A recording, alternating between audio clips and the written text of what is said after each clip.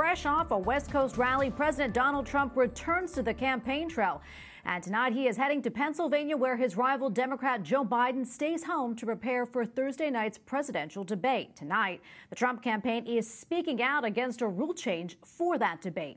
White House correspondent Owen Jensen reports. Owen?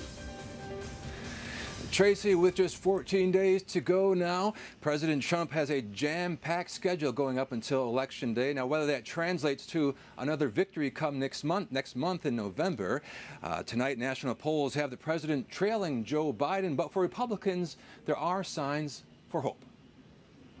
Despite the pandemic, another campaign stop for a constantly on-the-go President Donald Trump. In Arizona yesterday, he was optimistic. Optimism will boom. The pandemic, it's rounding the turn. Vaccines are coming. And I look fine, don't I? You know.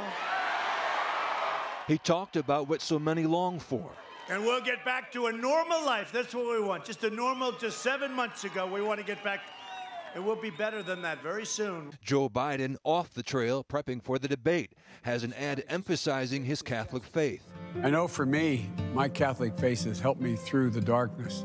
Throughout my life in public service, I've been guided by the tenets of Catholic social doctrine. What you do to the least among us, you do unto me. The debate just 2 days away. A rule change will silence the microphone of the candidate who is not supposed to be speaking during certain times of the debate. The Trump campaign responding, President Trump is committed to debating Joe Biden regardless of last-minute rule changes from the biased commission in their latest attempt to provide advantage to their favored candidate. And Joe Biden tweeted today this dig at President Trump. The simple sad truth is that this president is not in office to serve the American people. He's in it to serve himself. It's the first day. Meanwhile, battleground Wisconsin, Tuesday marked the first day of early in-person voting. Trump won there by fewer than 23,000 votes 4 years ago. And with the election moving in very fast now, a bright spot for Republicans, they have made progress in signing up voters in key states like Florida, Arizona, and Pennsylvania, where the president is heading tonight. Tracy? Okay, thank you, Owen. White House correspondent Owen Jensen reporting for us tonight.